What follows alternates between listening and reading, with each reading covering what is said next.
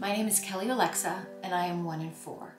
I was sexually abused as a child from the age of 4 to the age of 13 by an immediate family member. When you're little, you think that the monster under the bed is the scariest thing in the world. But I learned in my world that the monster was a member of my immediate family, and I wasn't safe anywhere.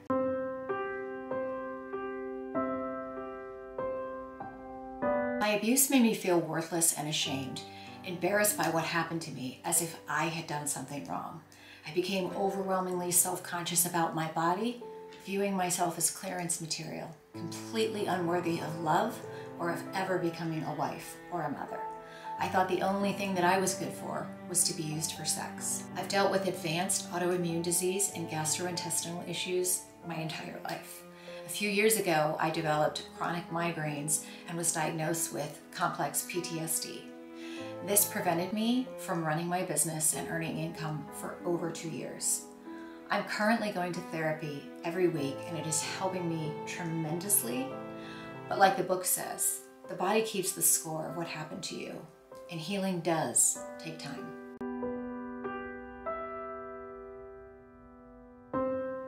My health issues are common, but don't represent all of the potential negative consequences of childhood sexual abuse.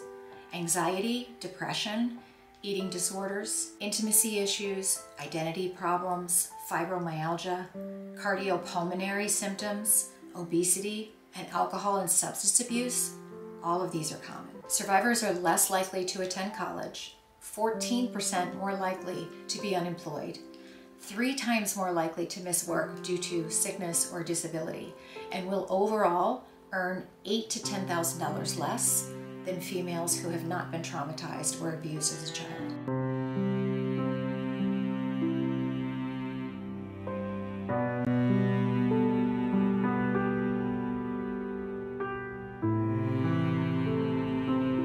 How can a problem that affects so many receive so little attention? Because no one wants to talk about it. But sweeping it under the rug only perpetuates the problem. Little girls don't report it, abusers get away with it, and survivors live their lives untreated and suffering, like me. It's time we break the cycle of abuse that leads to millions of new victims every year. This is why I founded a new nonprofit charity called Now She's Safe. Our mission is clear: to keep little girls safe from sexual predators and support survivors on a journey towards healing and a brighter future. We're launching this GoFundMe campaign to kickstart our operations with a groundbreaking new mobile app launching in April 2024.